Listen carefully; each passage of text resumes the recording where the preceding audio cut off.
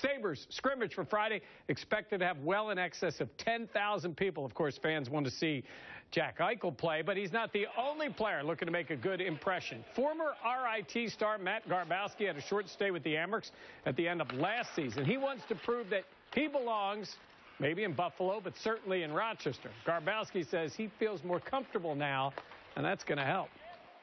Yeah, definitely a lot more comfortable. I hate to say it, but I think it took a little bit longer than I expected to, feel this way. But, a little bit of a summer skate,